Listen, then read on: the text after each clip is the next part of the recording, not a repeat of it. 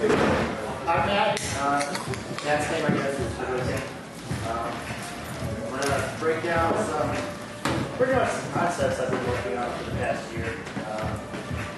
And I want to see what other people can do with this. So, put them out there and see what happens. And probably after I know that, we're going to work on some grid work. I'm a gridologist. I believe that was the grid. So the grid will set you free. Learn it, absorb it, apply it, forget it, create new stuff. So the first, I'm going to show you like 4 concepts. First one is like the idea of expanding further on what Tiny was saying about fixed points and the possibilities of exiting a pinched fixed point. Like, what's the shape of possibility from this? You can branch out into all these different shapes, but how do you keep track of all that? Like, what's the abstract version?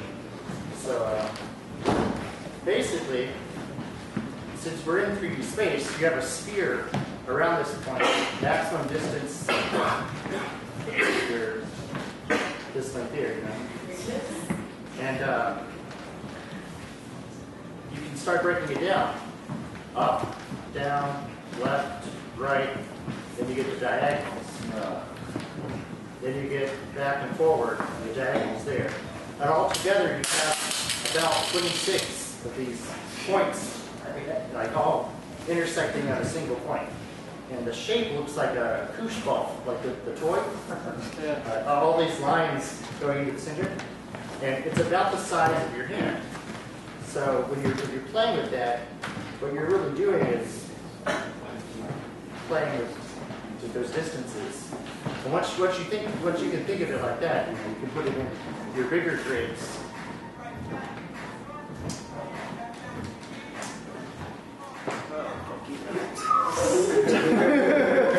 Right?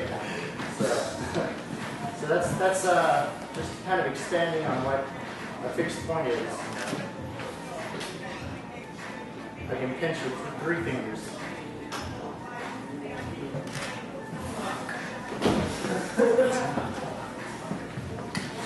Oh God!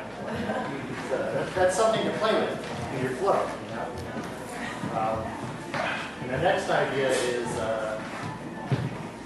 basically this triangle system I'm trying to flesh out. And I'm starting off with the finger end of things.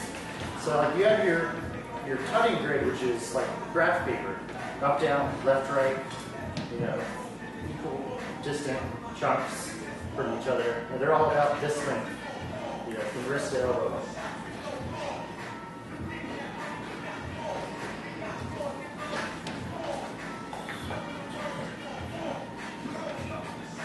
Yeah, so anyway, that's the square grid, but there's also a triangle grid, and depending on how you orient it, you're going to have like horizontal lines, and then you can't go straight up. You have to go up at like a 30-degree angle.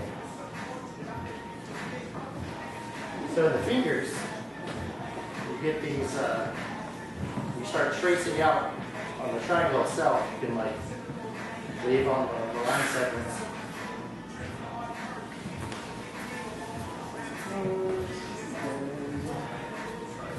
It is exactly like that.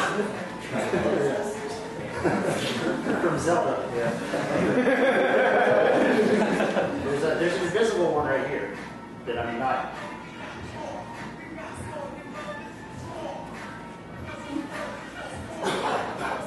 That's all pointed up. You know, there's also the opposite underneath.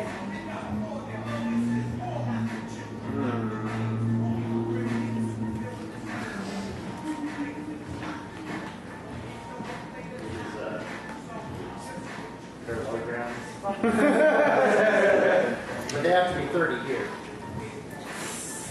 And I guess a larger structure is this. There's also a hexagonal grid that's overlaid on top of chunks of the triangle grid. So they're the same grid. So you have a triangle here, one to the left and the right. But on top of that, You pass up, holding the fixed point, you put the triangle on top. There's one over here, and one over here. And all these line segments create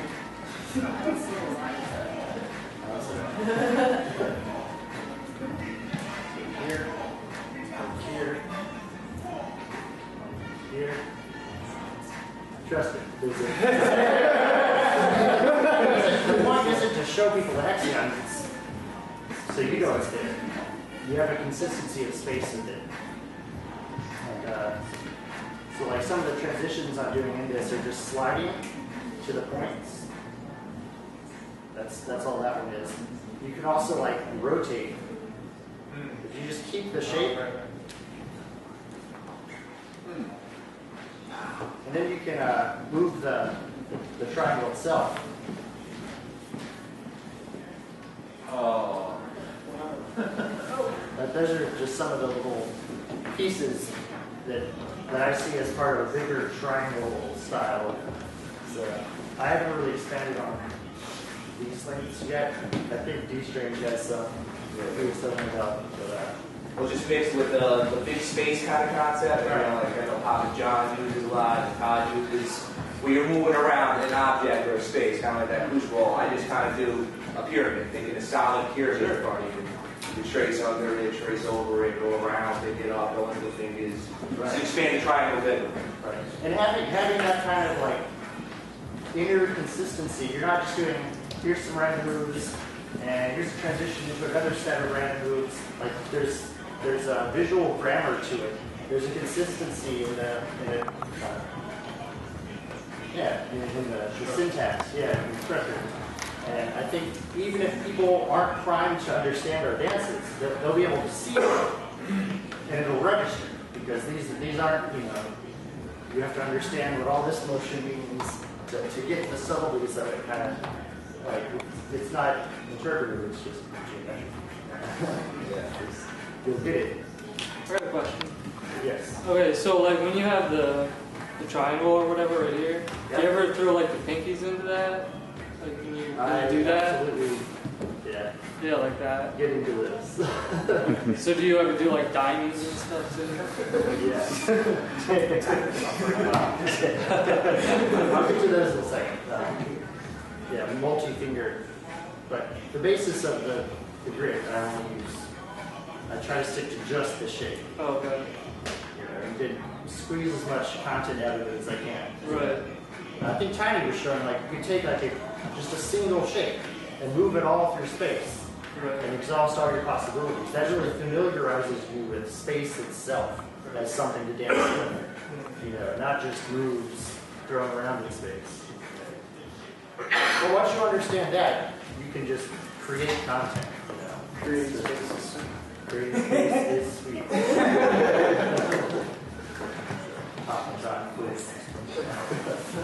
So that leads into my next concept. If you guys are familiar with the concept of levels in hopping, that's like you go on your tippy toes being here, and you get this, here, 3 points of contact, flat against the ground. Like those are your different levels that you can dance at and occupy.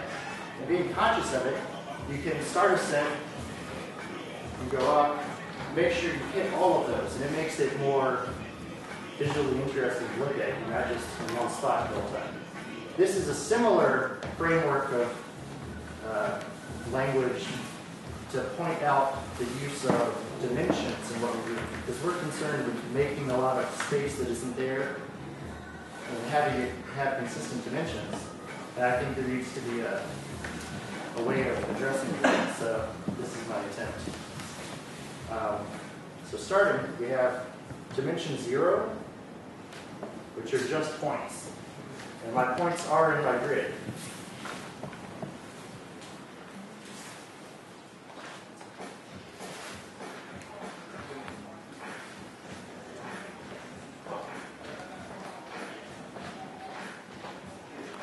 Right, and you can dance with just points. You can do David's finger stacking stuff and walk. Right. So that's 0 dimensions, just a single point. The next dimension, which is most of the liquid, most of early liquid, I think, is the lines. So any of this stuff, your line segment is moving around that same space. And even more abstract, you have the string styles. You have a fixed length.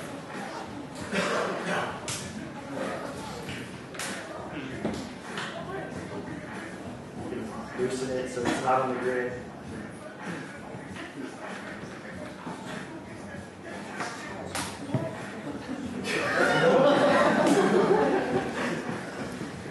Back to a single just like that. Yeah. Very linear liquid. It's all one dimension. It's all strings. Then your second dimension is where you take it and create any sort of a circle, a square, a triangle, and you're moving that thing around. Lucas's folds, I feel most of them are, they're using this whole space, and it's peeling around.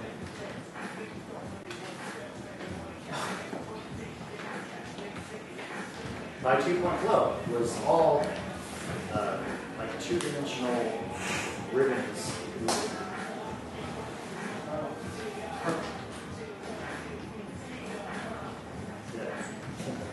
Then, that's dimension 2, then 3-dimensional. So you have the ore liquid is the simplest, it's like a point magnified. And you have to keep a consistency in 3 dimensions. And you can move that around your grid. Are you using the thumbs basically as a guide for that? It's a point in the center of both hands that I'm cupping and staying around. So I'm not fixing, say, on a finger, on a thumb, or something. It's in here. Same thing with this. I can. This is a cube, so I can. The intersection here, I can fix it in space.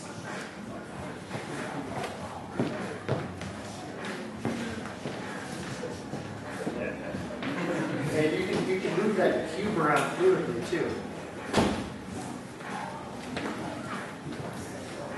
Like a jello cube. You can take it, smear it, and flatten it into something 2-dimensional. Pull it into something 1-dimensional.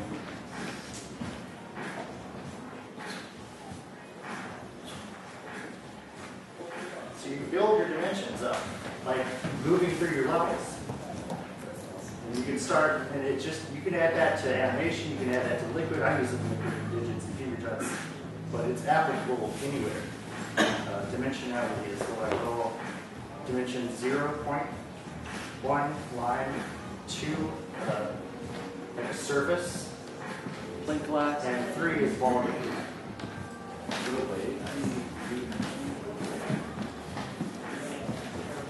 Yeah, it depends on who's raising. You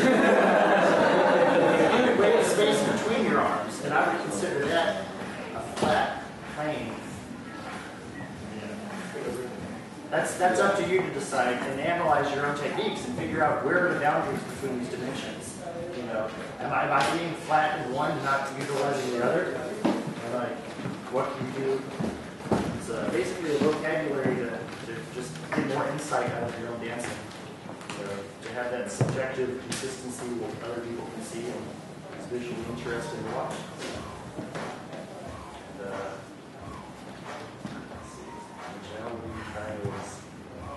Fans is my next one I'm going to show you, which will lead back into triangles. Fans is like a technique. I have a Chinese fan, and I was opening it one piece at a time and closing it one piece at a time. So in the hand, straight on, you have this line.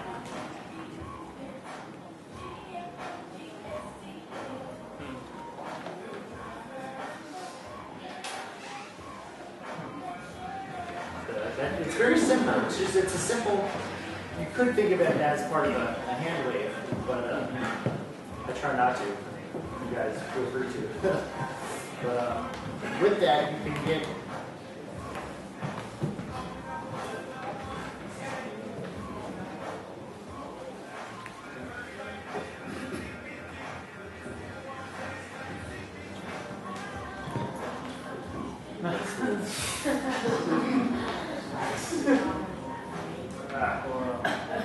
okay, we do on the other side that though. But it's just something to work with, you know. It's a very versatile technique. And all of these, by the way, are triangles. And in your maximum, I guess depending on your hand, you might be able to get different angles. So the maximum for my hand is about 30 in each. So you can close those off. Those could be your triangles, or you could have sets.